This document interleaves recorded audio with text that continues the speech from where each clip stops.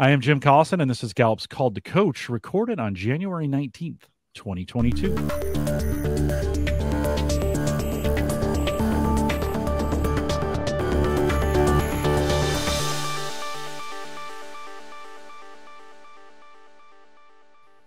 Called to Coach is a resource for those who want to help others discover and use their strengths. We have Gallup experts and independent strengths coaches share tactics, insights, and strategies to help coaches maximize the talent of individuals, teams, and organizations around the world. If you're listening live, love to have you join us in our chat room. There's a link right above me there. Click on that. It'll take you to YouTube. Sign into the chat room.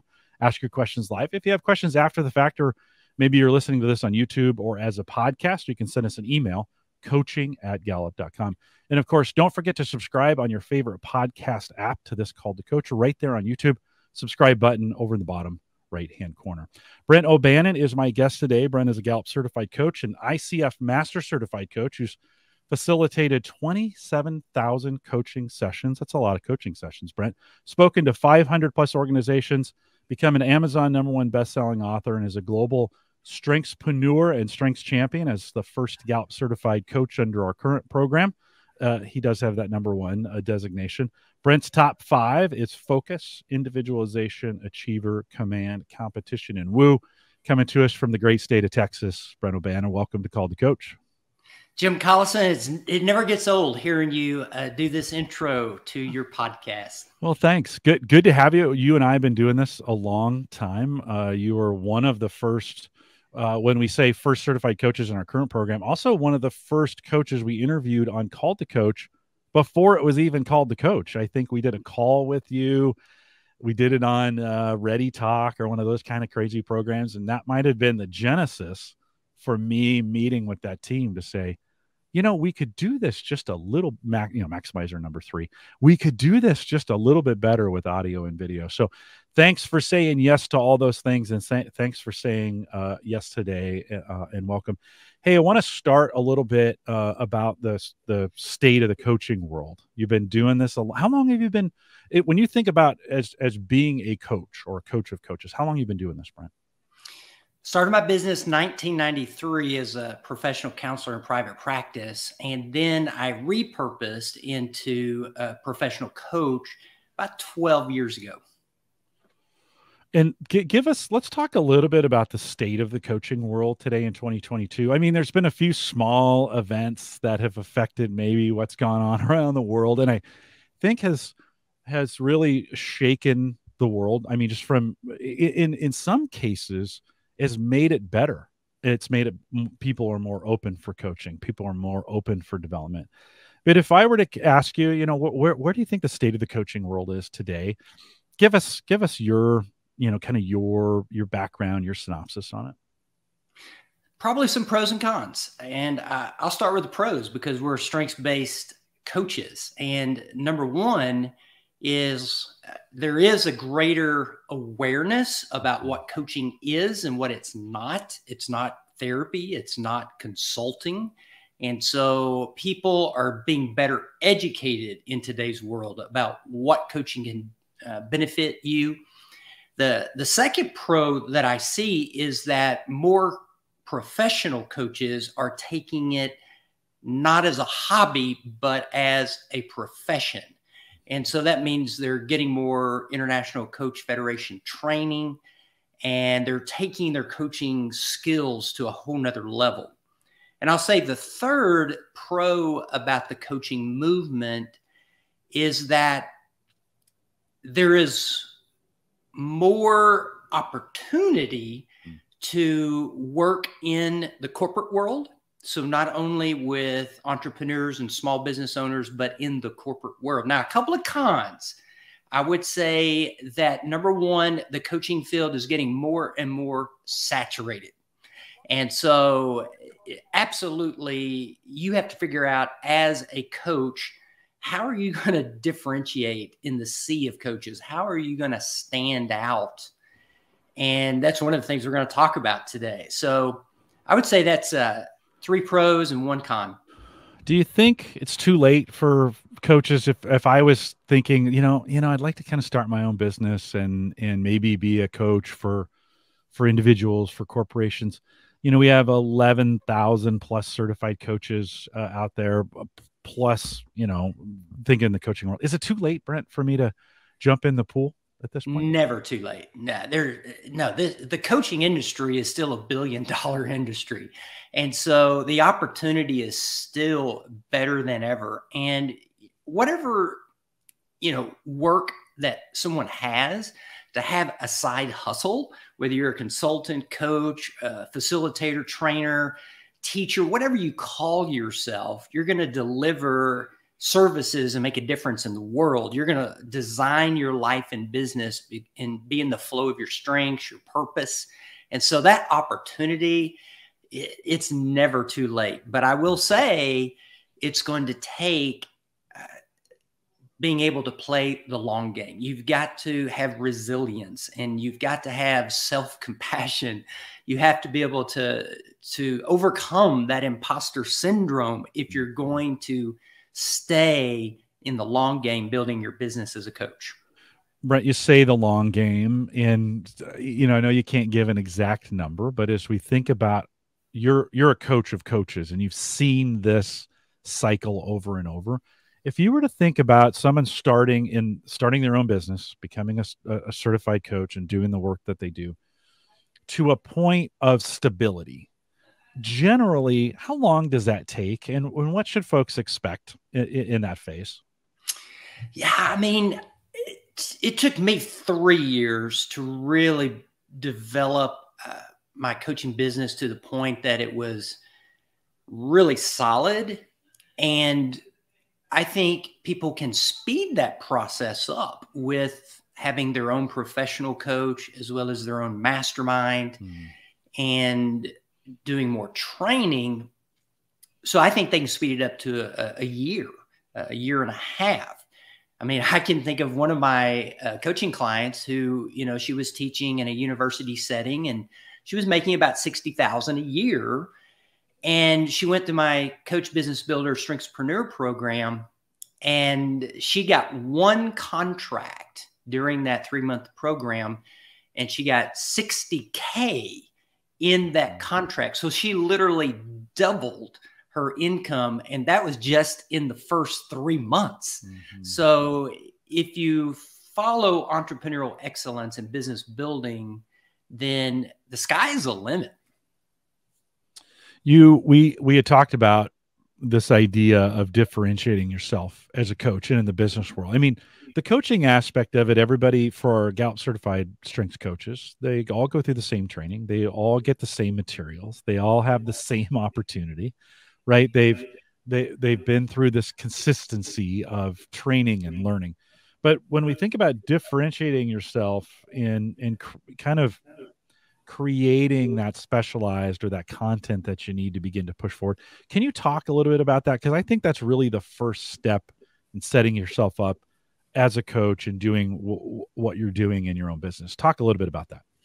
Yeah, I think becoming a thought leader is really how we differentiate ourselves. If you think about it, one of my heroes is Jack Canfield. And so he not only started the Chicken Soup for the Soul series book, that's what he became famous for. And then he eventually sold it and made multi-million dollars, but also his book, The Success Principle. So he's known for that content. When you think of Simon Sinek, you think about starting with why. When you think of Brene Brown, you think of confident vulnerability. When you think of Gino Wickman, you think of EOS, Entrepreneurial Operating System. So coaches who are trained by Gallup or any other organization, we have to be careful not just to regurgitate everything we've been taught. You have your own wisdom. You have your own experiences. You even have your own flossomeness. So that means hold on. What is that? Okay. So flossom is a real word. And flossom means that you are still awesome with your flaws. And so we all have our own flossomness. And so that means you actually embrace not only the superpower, super uniqueness of your strengths, but as we all know, with every corresponding strength, there is a weakness and downside. And so really you cannot escape both. And so you can actually build your business. Now get this, is a little controversial, not just around your strengths, but around your weaknesses, because that is what differentiates and causes you to be standing out as a thought leader. It's okay. So I think there's some, you said a little controversy, and I think some people will be saying, no way. Can you give maybe a personal example from you, like in this area of flossomeness? What are you not doing well? But how are you taking advantage of that at the same time? Can you talk a little bit about that? Yeah. For an example, I'm bold, and with my particular strengths with command and competition and achiever focus, I'm a bold communicator. And so I've been dinged before. I've been tapped on the shoulder like, Brent, I think you might be going overboard a little bit here. You might be tooting your own horn. You might be marketing too aggressively. And at the same time, that's part of my genius, is that I'm going to be bold. I'm going to market and I'm going to speak out. And some people are going to love it, and some people will resist it. And that's okay. And that's true not just for me, that's true for every one of us. How do you handle for those that become a little disjointed with that? That always happens in the world I live in. I hear from those individuals. I get that feedback, and you gotta kind of take it in, accept it for what it is. But how do you deal with those naysayers, so to speak, or those folks that you might grind the wrong way based on that? So this is where self-compassion comes in. And if you haven't ever jumped into the research by Kristen Neff, and so she's an example of a thought leader. She's taken that whole area of self-compassion, and now she is known as the thought leader. But here are a couple of questions on her assessment. I'm disapproving and judgmental about my own flaws and inadequacies. When I fail at something important to me, I become consumed by feelings of inadequacy. I'm intolerant and impatient towards those aspects of my personality I don't like. So these are examples of questions that we're going to fail. We're not going to be liked by everyone. And so the question is, how much grace, how much compassion, how much emotional intelligence can you have around these areas? Because you're going to need these in order to survive. One quick thing, I'll never forget. And I was reading through the Old Testament in the Bible, and King David was he had enemies that were seeking to kill him and put him away, so to speak. And I remember this one verse that said David encouraged himself in the Lord. And so that's an example of like self-compassion, self-encouragement. And we all have to find ways. How do you boost your resilience, so you don't give up? Yeah, sure. As you're working with other coaches, and those difficult times always come in different forms for people. How do you have any advice, or when we think of this idea of resiliency or resilience, do you have any tips to help coaches? Like, what can they, when they're in those down moments, right? When they're in those moments where they're beating themselves up or they're getting beat up, it happens both ways. What kind of advice do you give them? Or is there any kind of universal principles you could bring to that to say, try this? For me, it's so tempting to isolate and, be too independent whenever I get discouraged. And I have individualization. I have relator as my 2 relationship building strengths in my top 10. And so that means I have to have my own professional coach. I have to have my own business mastermind. I have to have my own spiritual tribe to be able to get that encouragement. That's number one for me. And I believe that's true for a lot of people. We get too independent and we don't really connect at a deeper level. It's a superficial level. we watch podcasts, we read articles, but are you actually having deep conversation? Are you really, allowing someone to ask you deep questions so that you can, learn more about yourself? So I think that's number one. Number two is, many of you who are learners, you're great at this, learner and input. You are constantly sharpening the saw, and you're constantly taking new courses. And that's one way, even though I don't have high learner, my focus and achiever do a lot of learning for me. So getting new certifications, taking new courses, reading articles, listening to Audible. Man, I think, 52 books is what I went through this past year on Audible. So those are just a couple of ideas of how to stay resilient. A couple of years ago, we spent a whole year talking about how everybody needs a coach, and even coaches need coaches. I'll admit, I have a friend who acts as that outside consultant for me, not a part of my world at all. He's a good friend, but not invested in anything I do at work. He's not a certified strengths coach. He's not he allows me to be that coach where I can kind of say, hey, here's how I'm feeling. And he can give me this incredible feedback. I just had a conversation with him just a couple days ago. I think very, very helpful, Brent. The second question I get asked, how do I find somebody like that? Now you do that, but from general standpoint, as we have these coaches listening, how do they find a coach to coach them on coaching? Yeah. I mean, I don't know about you, but number one, I Google. And so if someone doesn't have an online presence or credibility and I can't find them, then I probably don't trust quite as high personally. And number two, I start looking for, who are the people they've worked with? What are some of their case studies and examples of successes that they've had? And so if I can look at, oh yeah, that person grew their business, that person wrote their first book, that person, stood out as a thought leader, then that makes me want to reach out to them. So, there's lots of coaching directories out there, but again, I don't see those as typically great ways to find coaches. Research someone and connect with them on LinkedIn, and then set up that, ask Brent anything call, or that get acquainted call, and see if you resonate, see if you connect. Well, and we often talk about mastermind groups where you can have reciprocal coaching relationships with folks. I oftentimes say connect with someone who's your opposite. Like don't find someone who's just like you. I mean, that's fun.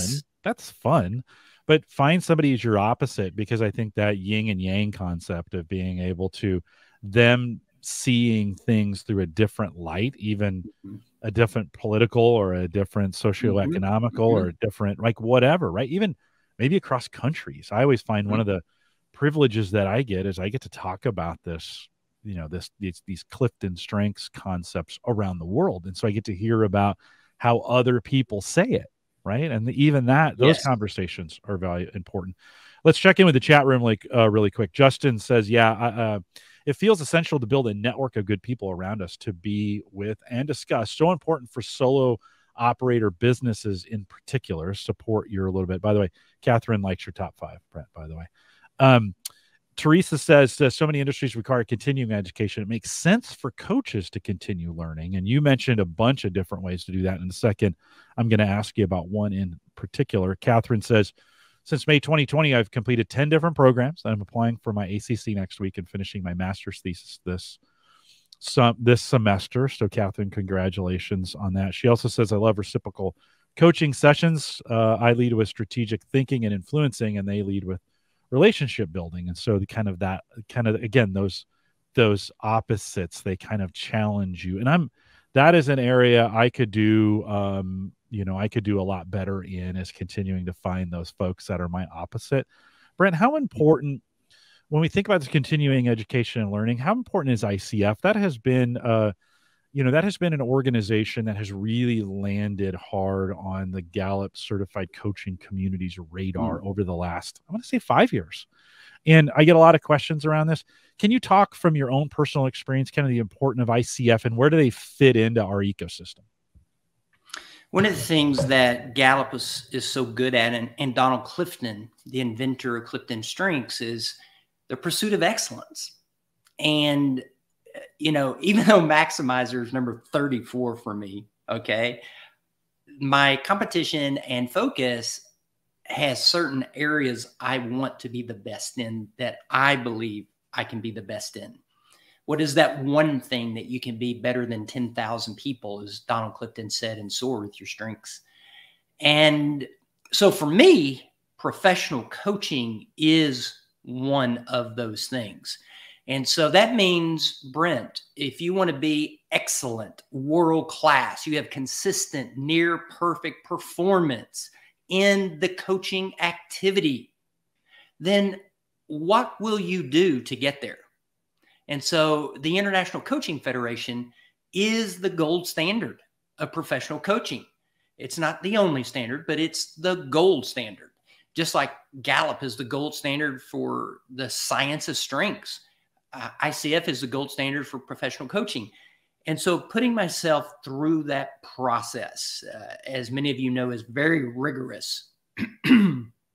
And, I was at that, excuse me, I was at that PCC, professional Christian coaching level, for 2.5, 3 years. And I knew I wanted to go after the master certified coach, the top level. And man, you're talking about having to be intentional. I mean, I created a goal sheet where I was aiming my strengths into the core competencies. I was taking ICF accredited courses. I had a professional MCC mentor coach. I was investing money. I was investing time. I was recording all of these coaching calls and then going back and watching game film and watching that game film and learning, oh man, I needed to take my knowledge, skills, and practice to the next level. And then last year, I finally was able to get totally approved as a master certified coach, which was a dream come true. Oh, congratulations on that. It is a lot of work. I mean, it is a lot tracking and working. Listen, I love the concept of game film. This is one of those areas I identify with most because as a podcaster, as a communicator, this is all I do. And so I have to go back and I don't have to, but I do go back and listen to things that I've done in the past, and it's painful at times. I'm like, oh, I could have done that better. I also speak, like, as an example, I find myself, I speak slower than I think I do. Mm-hmm. And some people say I talk fast, but when I'm listening to it, it feels slow. But I spend time reviewing things I've done. It's a perfect scenario because everything I do is recorded. When you think about game film and you talk about the way coaches can improve by watching, and I'm using air quotes, watching game film, what do you mean by that? I mean, what are some tangible ways they can get better by reviewing what they've done? Yeah. So, when you get permission and you record your coaching session, I would actually score myself on, it was the 11 core competencies. Now it's the 8 core competencies. I would score myself on a scale of 1 to 5, 5 being the best. And my mentor coach would score me as well. Then we would come together and we would compare our scores and we would begin to fine tune. So, for example, how good was my coaching sessions in setting up the coaching agreement? I think that's one of the hardest things for a lot of coaches, especially when you have a very talkative client and they're giving you 10 different areas that they want to talk about or explore. So how do you help them to start to focus and start to choose one or two areas that they want to explore inside the coaching session?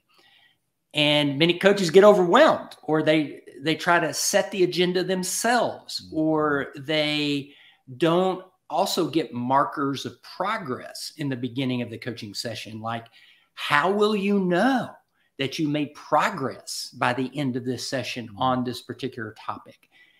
Those are just a part of those excellences about coaching that you don't know unless you go through a program like ICF. Yeah, I think ICF sets a nice framework for that. It sets a nice framework for learning. It's not, listen, I get a lot of this feedback from some of our coaches. It's definitely a brand, a style of coaching that some people like and some people don't. But I think ICF sets a nice kind of sets a nice learning path for you if you use it just for their learning path. I think that's some great, this idea of reviewing. I think some coaches think they can come to a coaching session and it's kind of, it's just a conversation, and it is, but there's also learning moments that you can science behind it. Yeah, you can get better. There's a science behind those coaching sessions. Talk a little bit more about that. When you say science, what do you mean by that? Well, and first of all, I guess there is a metaphor that's coming up in my mind. I'm not even a musician, but think of ICF and learning the competencies like learning the chords in music. You have to understand that there is a range of different kinds of chords and sounds, or maybe it's bars. You're supposed to understand the bars first, but once you start learning those individual notes, then you can start to create your own jazz. You start taking up and you're riffing with your own individual strengths and weaknesses as a coach and with your client. You're dancing, you're jazzing, with your coaching client. But I won't say most, many coaches want to start jazzing, but they don't even know the bars, before they start jazzing.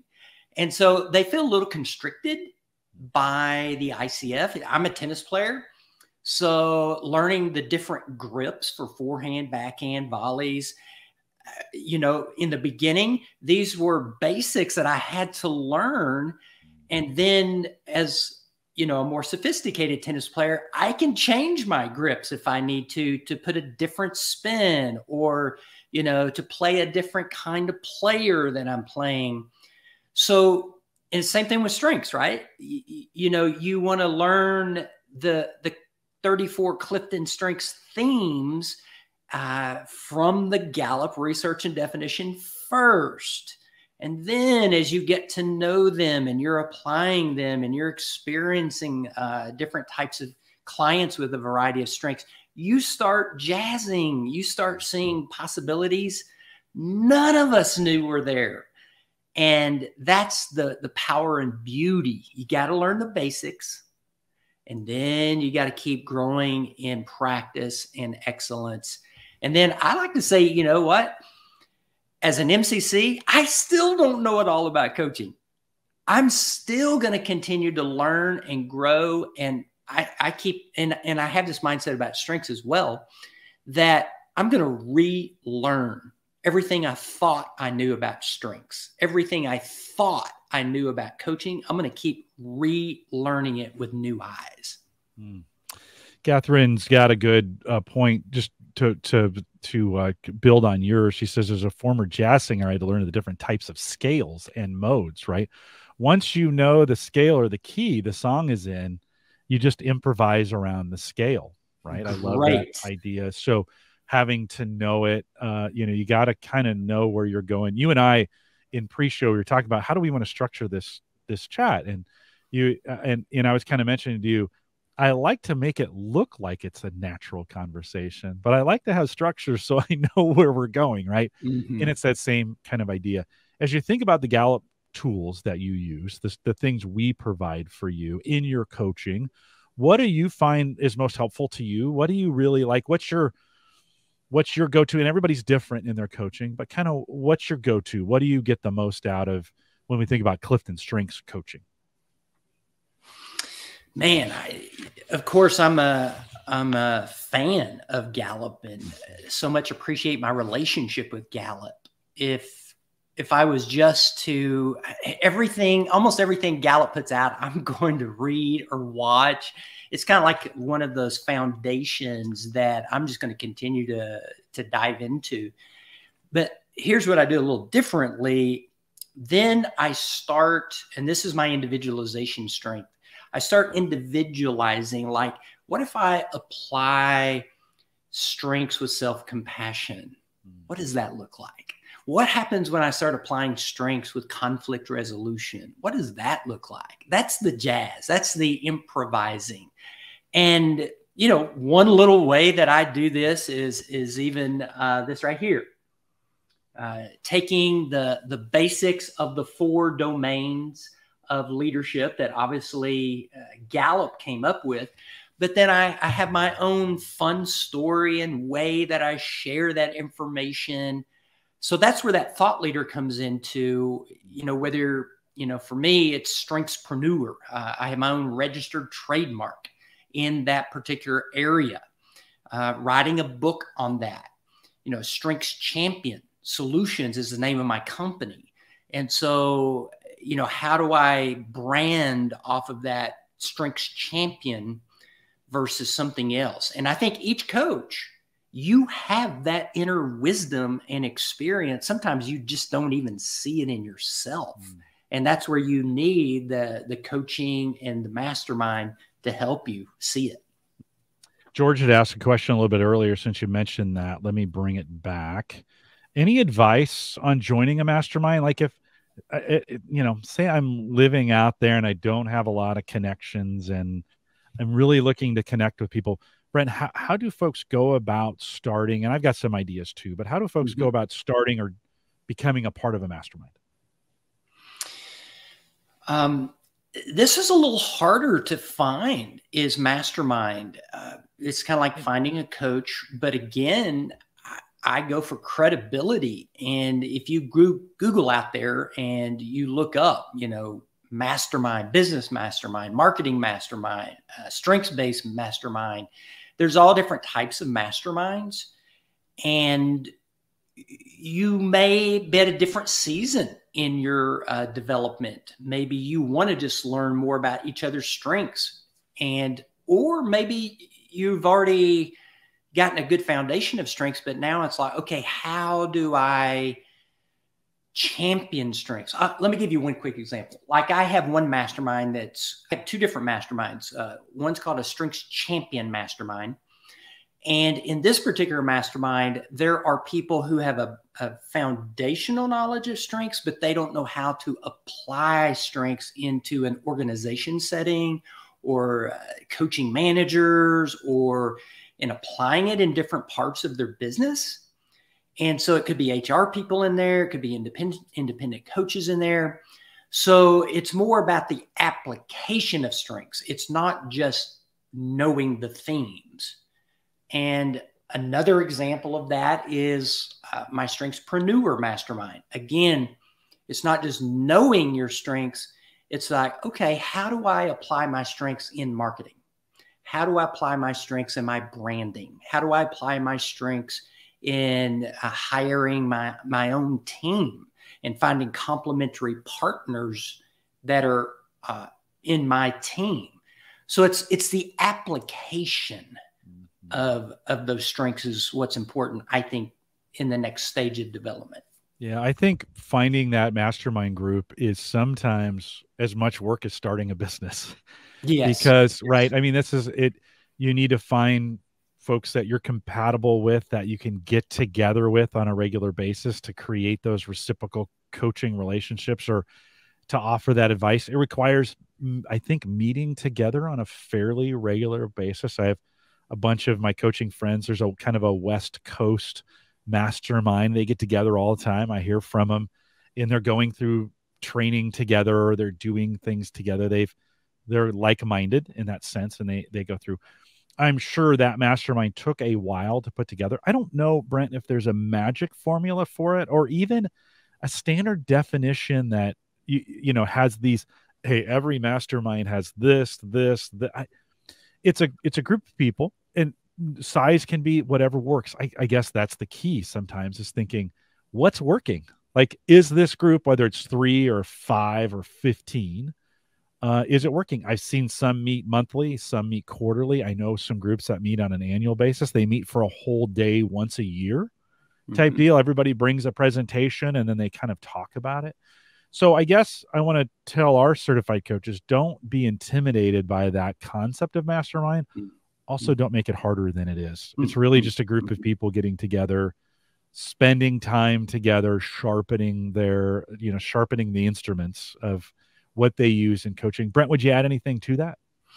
Yeah, there are different types of mastermind, and some masterminds might even have certain topics that you have some content you read or you study before you come to the mastermind, and then you discuss those topics.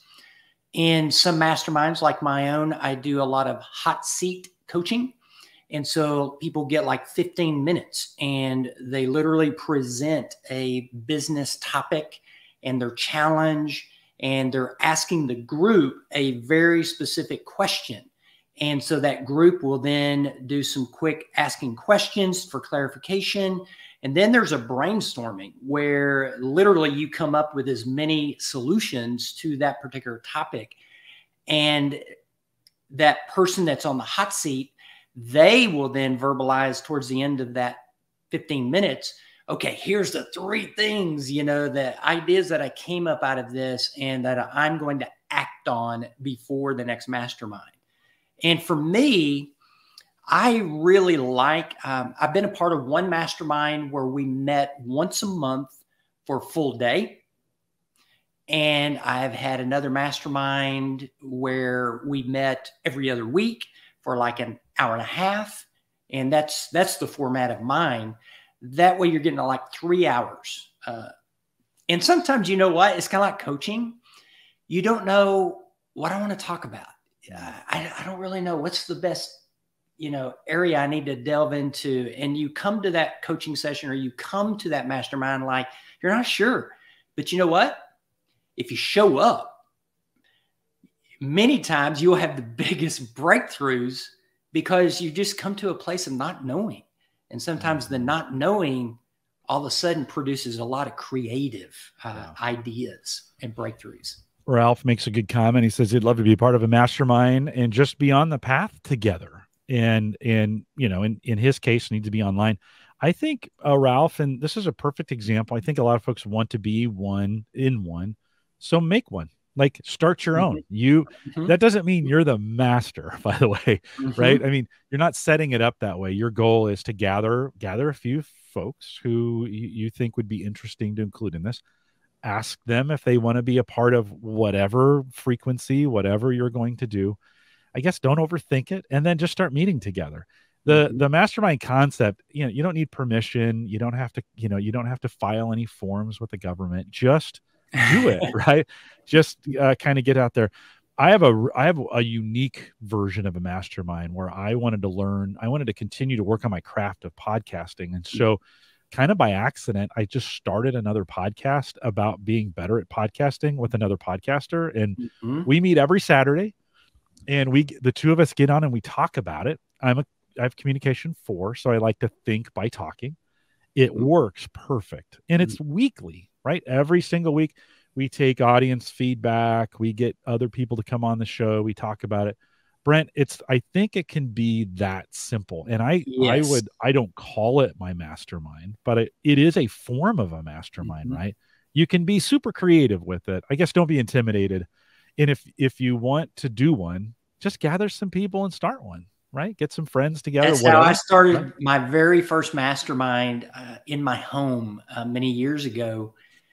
And I remember I was learning it from my hero, Jack Canfield, about starting a mastermind. Yeah. And so I went to like 3 or 4 different entrepreneurs in my community, and 3 of us had just written our very first book. And so it was us 3 and one other spa owner. And that particular mastermind continued 10 straight years where we met twice a month. Yeah. Now, we had different people come in and out, so you're going to see, some change. That one was in person.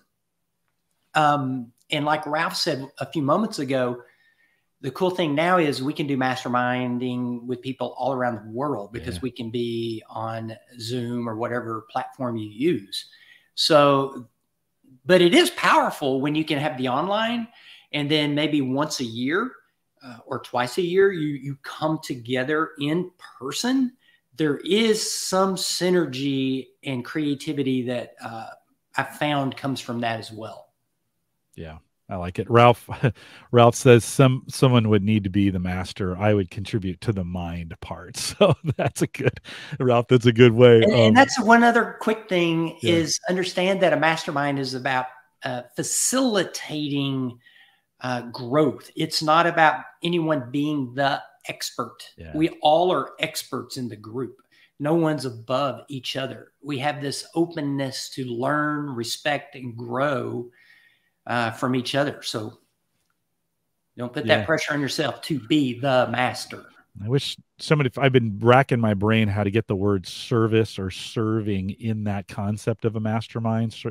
Serving mind doesn't work as well, but there are really groups about serving each other. That's really the concept in it, is not to be the teacher. Teaching and learning will happen in the context of it, but I think the best ones work when the group members are serving each other in that way and are giving, right? I mean, I think it's more of a giving mind. Again, that'll come to me. Somebody will come up with a great concept. May come up with a new name. Brent, in the last 15 minutes or so segment of this, I'm going to ask you we're going to kind of talk about the business of being a solopreneur. And I really kind of want to open this up to the chat room for your questions as well. This would be a great opportunity for you to ask kind of some specific questions. We won't be able to spend a gigantic amount of time on any one, but we will. So if you're in chat, you want to ask some questions, do that.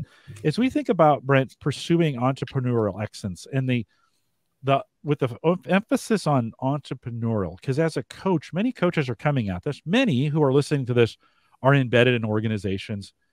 And, I almost said they don't need to be entrepreneurial, but they do, because they're doing entrepreneurial work inside their organizations. I just had a phone call yesterday with someone who's starting up a big strengths practice inside a big organization. Guess what? That's, call that intrapreneurial or it doesn't matter. They're starting a small business inside an organization. So we all do that. If you were to think about some concepts or some principles or some encouragement to folks who are in this, you always feel alone. You always feel like this is a bigger mountain than I can climb. Give some encouragement. What are some things you would say to those individuals? Yeah, use that desire and learner and input and strategic to help you learn the business of business. I didn't even know I was an entrepreneur until I started my own business. And then I remember listening to a cassette tape on building my business. That's how long ago it was. Yeah. See, you're laughing. I know. See, I'm a dinosaur. I was there too. No, I used to get those too, Brent. I used to get those too. But I remember that was the first thing that I listened to. Terrence Gorski was his name. And he was teaching about how to start your own counseling business and setting up your forms and setting up your practice. And from there, it was like listening to other books and reading other books. And then I started attending workshops and different things, so like entrepreneurial operating system, scaling up.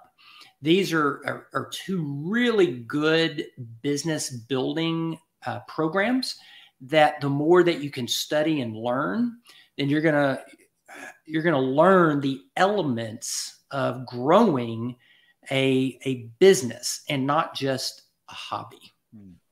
What kind of encouragement? We don't celebrate the entrepreneurs enough, the folks inside organizations who are wanting to build a strengths practice. They're trying to drive an organization to be a strengths-based organization. They're bringing in strengths as a part of that.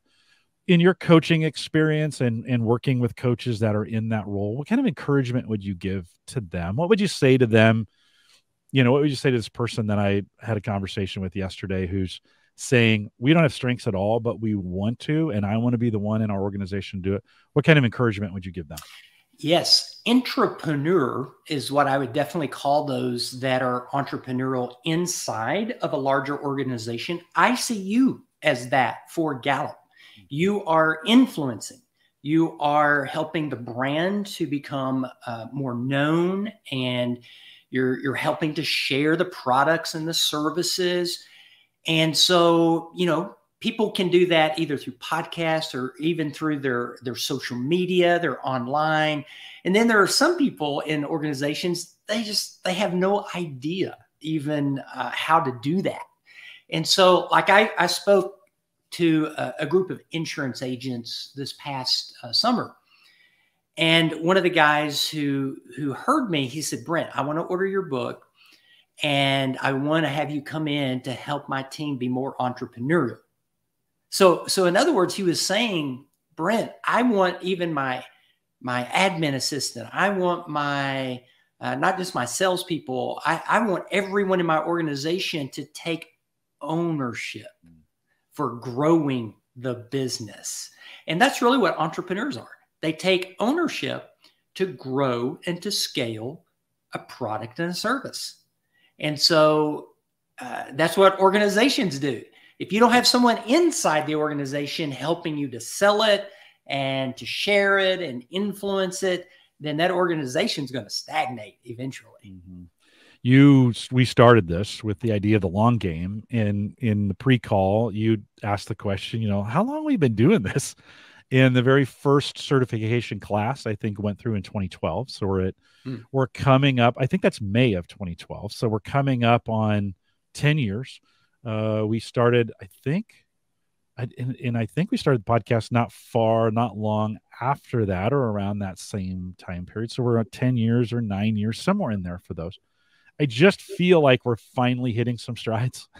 After 10 years, I'm like, oh, we're learning a few things, and we continue to make mistakes, and we continue, those kinds of things. But I think for a lot of coaches, setting this up both for intrapreneurs and for entrepreneurs, and I don't want to discourage anybody, but I do think it's a long game approach with a whole bunch of games in between, right? There's a whole bunch of things you need to win, right? Kind of in between. What do you think is for most intra or entrepreneurs, when you think about the number one thing they struggle with the most? And you may have mentioned this already, but what do you think that is? What do you see most common in entrepreneurs that they really struggle with? Number one that I've seen is that we have a definition or a concept in our head, for example, about marketing or sales, that we have a disconnect with. We don't like it. I'm not a marketer, or I'm not a salesperson. And therefore, if you're going to grow a business, you have to market and you have to sell. That is just the bottom line. It's kind of like if you want to have a long-term marriage, you do have to communicate, and you do have to have some affection and love and connection, right? You're not going to stay together if you don't have it. Well, you're not going to have a business unless you market and sell. And so, but here's the key. And the key is that all of us CliftonStrengths coaches have it. Gallup's helped us. And that is, find those activities in business building that match your strengths. Build marketing and sales around your strengths.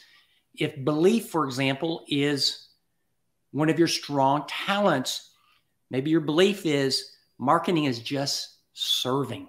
Mm-hmm.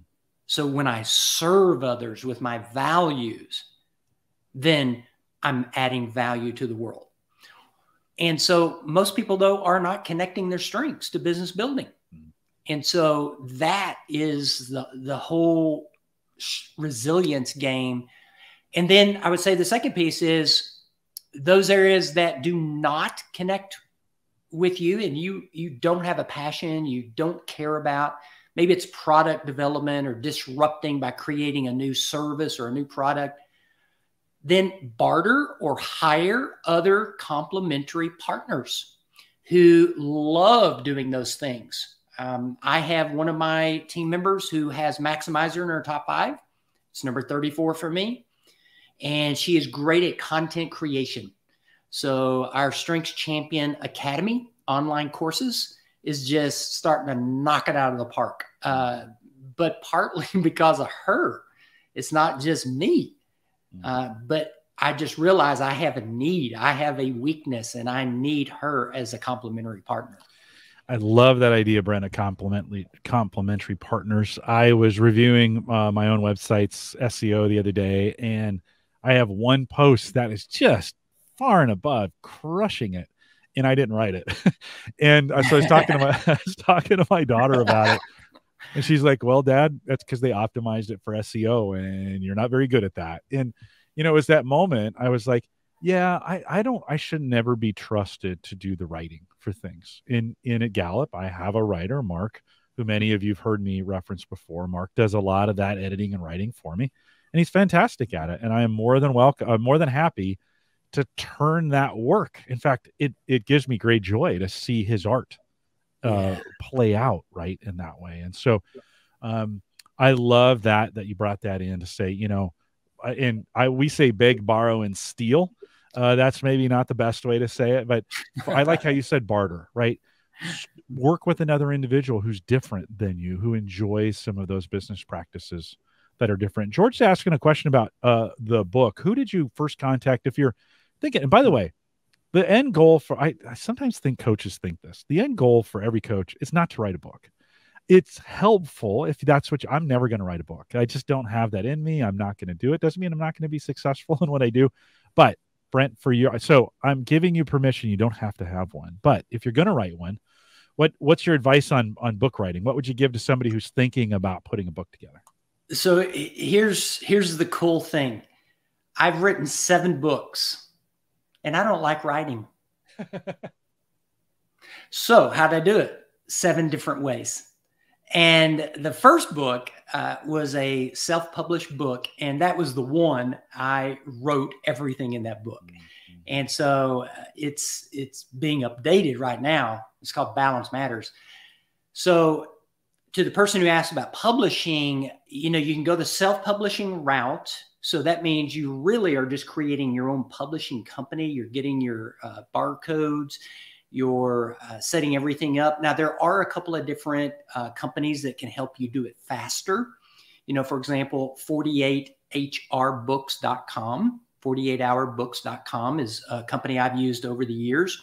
And they'll help you get everything set up, formatted, and you can do softcover, hardcover books, print-on-demand books, so you don't have to store all your books.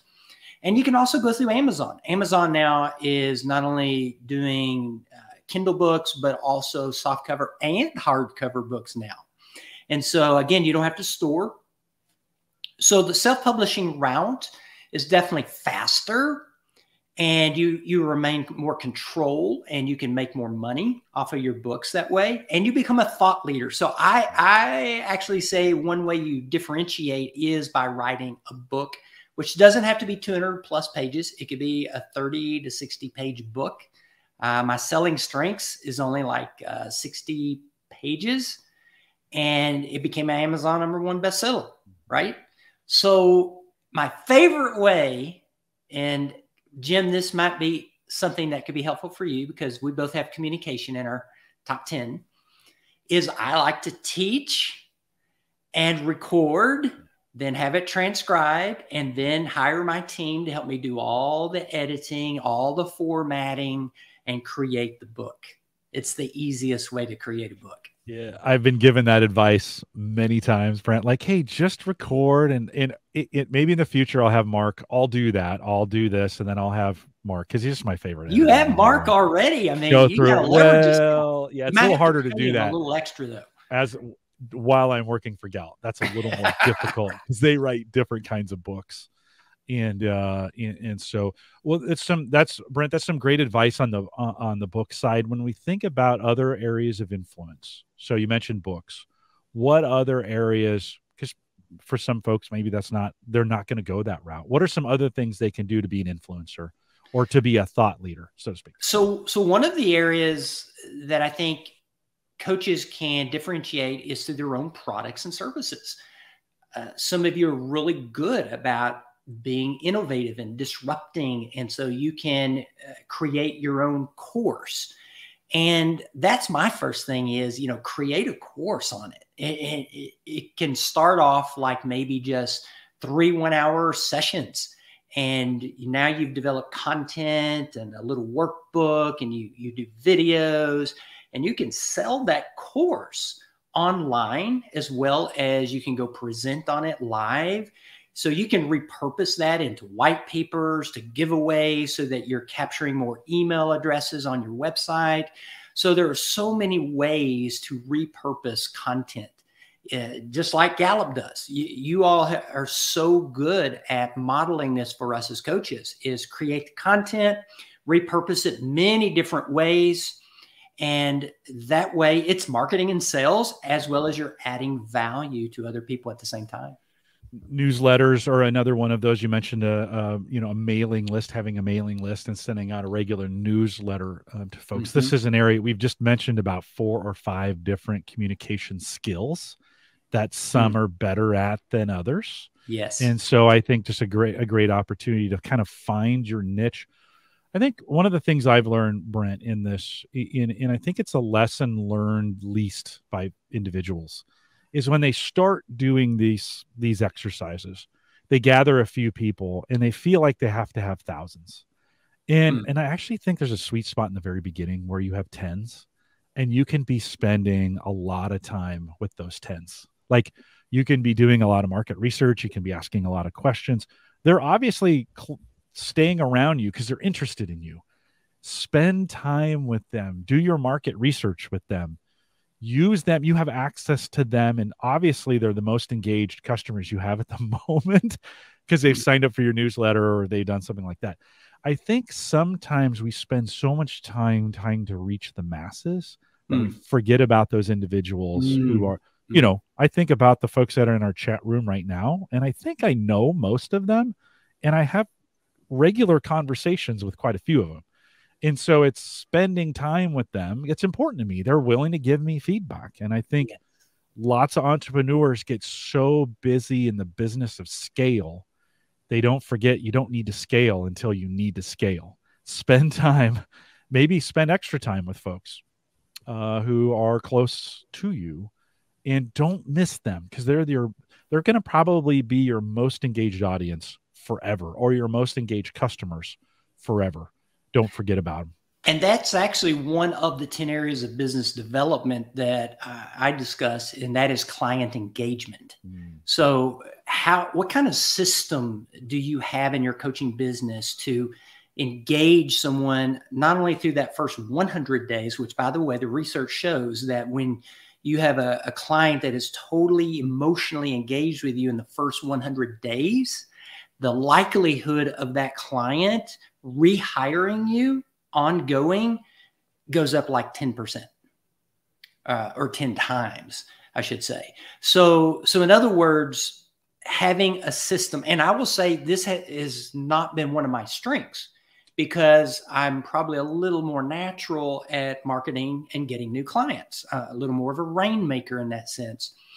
But I've also hired a team who is helping me to implement a consistent plan, not only for blogging and engaging my ongoing clients, but also sending gifts and sending different ways, surprising my clients along the way, so that I'm building that more long-term engagement with those clients. Brent, a lot of great advice. I think the advice I'd give to anybody listening now is go back to the beginning and listen to it again, because I think there's, and not for me, but because there's a lot of great advice in there that Brent gives on all these pieces. Brent, thanks for coming back today. Thanks for the representation that you give to the Clifton Strengths community around the world, the care and the love and the passion that you give to your customers and to your clients and to those that you coach. and just being a force for it out there. I see it everywhere. So thanks for may the force be with you. We can't say that. Disney will now have us taken down for saying that, but all well intended. Brent, hang tight for me 1 second. With that, we'll remind everyone to take full advantage of all the resources we do have available now in Gallup Access. Head out to gallup.com/CliftonStrengths. Sign in for coaching, master coaching, or to become a Gallup-Certified Strengths Coach. What we're talking about here. If you want to start that journey, you're listening to this and you want to start that journey, send us an email, coaching@gallup.com. We can get you set up to get that process going. I'm kind of starting a series. I didn't even think about this till today, but I've got a couple guests coming up as we think about kind of master coaching, or coaches who've been doing this a long time. Maureen Monty is joining me in a couple weeks here. And of course, she's written a fantastic book and has lots of advice. Head out to gallup.eventbrite.com. Get signed up for that if that's still time, or head over to the gallup.com/CliftonStrengths and listen to the podcast we've already recorded. But we'll be spending some time here early this year talking about that. Again, that address, gallup.eventbrite. Follow us so you get notifications whenever we post something new, and get registered for that event or the other events that are available. We do a couple a week, so we'd love to see you out there. We want to thank you for joining us today. Brent, can you stay around for just a few minutes after the show? Or do you got to run? If you're in the live and you didn't get your question asked, stay around. With that, we'll say goodbye, everybody.